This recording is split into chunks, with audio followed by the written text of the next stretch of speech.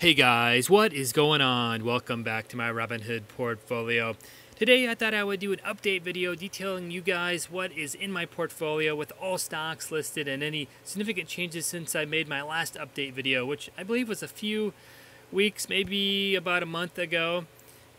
Current portfolio value you can see up top there, just over $75,000. And like I said, I'll be going through showing you guys each of my individual shares as well as the number of shares of each position that I hold, as well as any significant changes I've made since the last update video. So having said all that, let's jump into the portfolio here. Up top I have my ETFs, first starting with DVY there, SCHD, SDY, SPHD, and VYM. And you can see I made a quite significant trade here for some shares of SPHD here. This is a great ETF that has a monthly dividend payment, which is great. It does have somewhat of a high expense ratio, 0.3%, but with that monthly dividend, I can get in and out of the stock while picking up the dividend and essentially buying other stocks in the interim. And that's the whole rationale behind picking up SPHD. Below that, I have my healthcare stocks, first starting with pharmaceutical companies, ABBV, AbbVie Incorporated, LLY, Eli Lilly and Company, PFE, Pfizer, as well as PTLA Portola. This is another company I have a significant holding in, and it's been doing quite nicely over the last 3 months here, up 51.99%. So that's one stock that's been doing very well over the last few months here. Below my pharmaceutical stocks, I have my healthcare services company, first starting with ABT there, Abbott Laboratories, CAH, Cardinal Health, as well as J&J, Johnson & Johnson. Below my healthcare stocks, I have my industrials, first starting with the aerospace, BA Boeing, LMT Lockheed Martin, GE General Electric, MMM 3M, ITW, Illinois Toolworks, a couple of railroad companies as well, CNI, Canadian National Railroad, UNP, Union Pacific Railroad.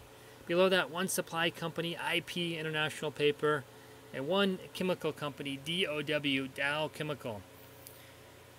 Below that I have my consumer discretionary, first with automotives, F for Ford, GM, General Motors, one electronics company, GRMN, Garmin, one general merchandise, TGT, Target, a few restaurant companies here, MCD, McDonald's, YUM, Yum Brands, and then YUM, Yum Brands China, the YUMC there. Below that I have one textile company, VFC, VF Corp. Agriculture, I have ADM, Archer Daniels Midland, which is the start of my consumer staples companies. One foodstuffs, SYY, Cisco. Household products, two companies, CL, Colgate, KMB, Kimberly-Clark. Packaged goods, I have two companies, HSY, Hershey Company, KHC, Kraft Heinz Company. Below that, personal products, PG, Procter & Gamble. A few beverage companies, BUD, Anheuser-Busch, KO, Coca-Cola, PEP, PepsiCo. Below my consumer staples, I have my financial stocks, first starting with BOFI, Bank of the Internet, HBAN, Huntington Bank Shares, MS, Morgan Stanley, and WFC, Wells Fargo and Company. You can see here I also bought a few more shares of BOFI here, 51 shares currently, 12.13, doing a swing trade with that company. I'm hoping to sell those shares off in the next month or so. And I have one insurance company, ORI, Old Republic International. Below my financials, I have my information technology, first starting with IBM, International Business Machines, AAPL, Apple, AMD, Advanced Micro Devices, and INTC, Intel. And then rounding that off, MSFT, Microsoft. A couple telecoms, AT&T, VZ, Verizon.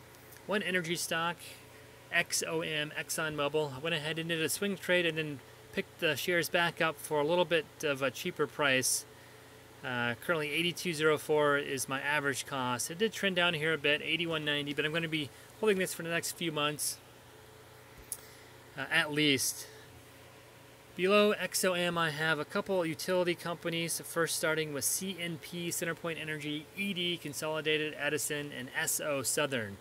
Below that, I have my real estate investment trusts, APLE, Apple Hospitality, FRT, Federal Realty Investment Trust, O, Realty Income Delaware, and STAG, Stag Incorporated.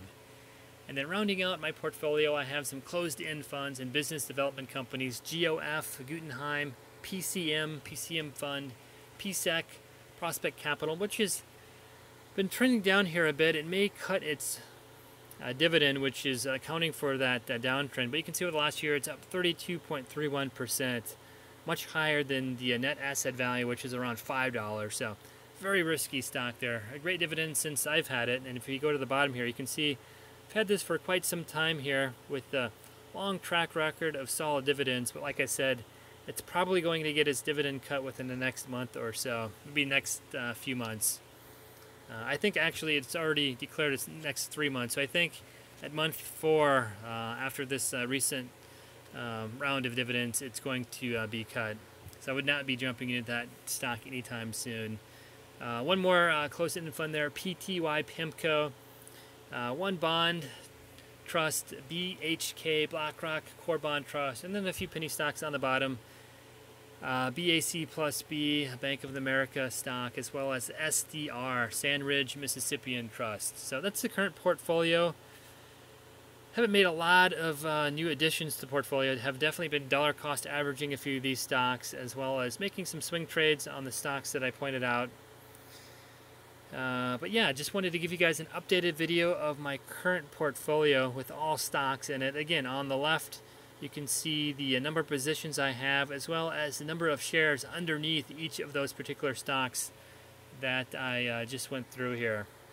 So again, some of the more significant changes were to SPHD, an ETF up top that gives a monthly dividend, as well as PTLA Portola, which has been doing phenomenal over the last few weeks here. So that's my portfolio. Let me know if you guys see any big changes I should make with the portfolio. Let me know what you guys are doing with your portfolios. And again, if you guys have any good advice for me, let me know. Any good ideas for videos, upcoming videos, let me know as well. I have a little bit of a backlog, but I'll try to get out videos as quickly as I can. So yeah, kind of with that, I'll end the video. As always, if you enjoy my videos, feel free to like, share, and subscribe. And until next video, we'll see you then.